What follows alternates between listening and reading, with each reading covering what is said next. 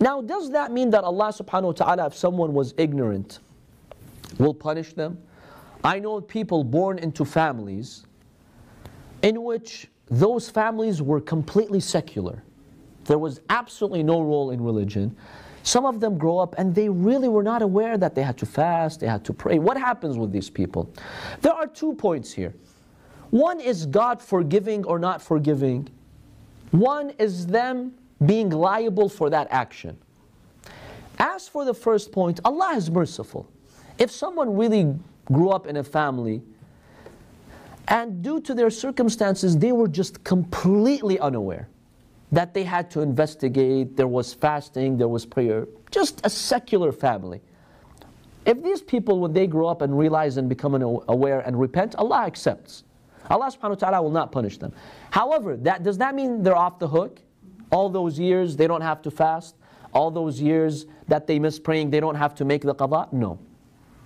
Allah forgives, but Allah says, now bring it. Now that you're aware, you have to compensate for all those years. Some people see this as a burden.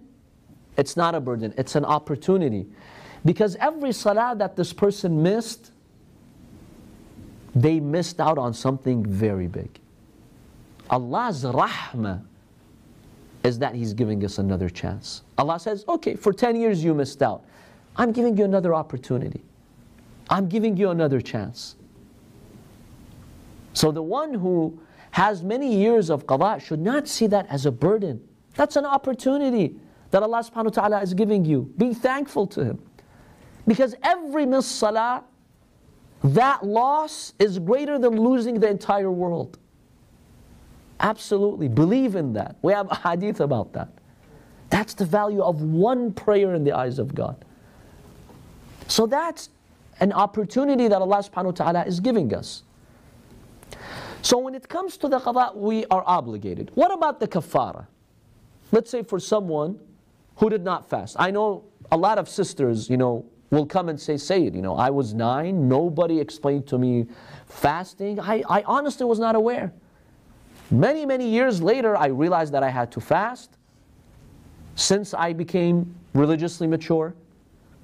And now you're telling me every day that I broke my fast, I have to pay a kaffara? And the kaffara is pretty heavy. Either you feed 60 people, which is about $120 if you want to, give the monetary amount, or you fast 2 months for every day. No one's going to do that, right?